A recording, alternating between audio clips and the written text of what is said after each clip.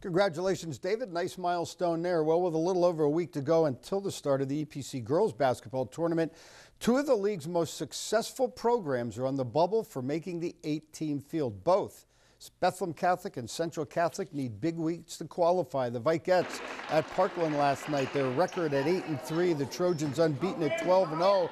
That, of course, in league play. Mike Kopp 10-7 overall. West Spence 15-2.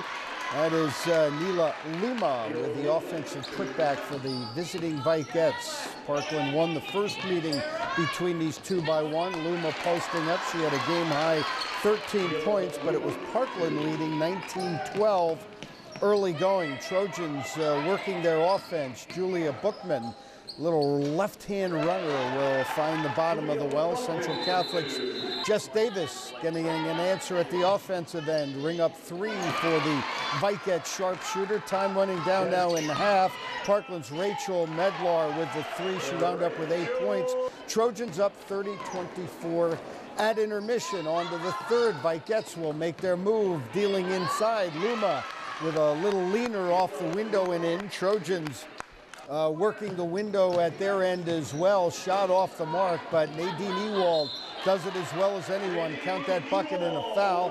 Ewald wound up with 7. Trojans later on in the half turning some very good defense into some offense. The Vikettes do a good job of getting back defensively, but the Trojans will stay with the play, and Piston, who had the steal, will wind up with a 3-point field goal. She had a team-high 11 points. Trojans continuing to lead. Jess Davis then to the basket for the Vikettes. She wound up with 8.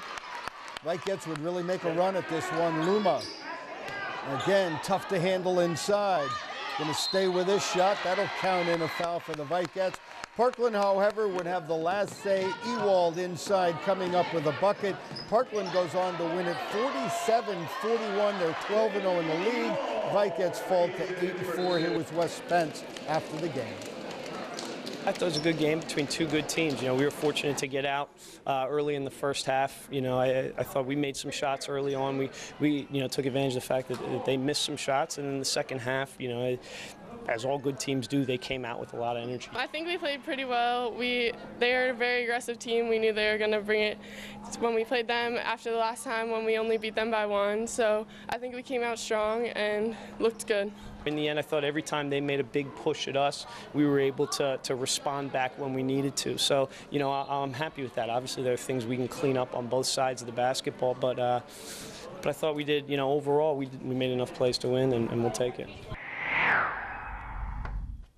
Said it before, I'll say it again. It's quite an accomplishment right now for Parkland to be standing undefeated in the East Penn Conference. There are anywhere from 6 to 7 to 8 quality teams in that league, and they are still unblemished. And still the #1 seed in districts as well up to this point. Central Catholic still needs one more win to clinch a spot in the district playoffs. Yeah, they're battling. So are the Golden Hawks of Bethlehem Catholic. Yeah, absolutely. Well, we're going to turn our attention to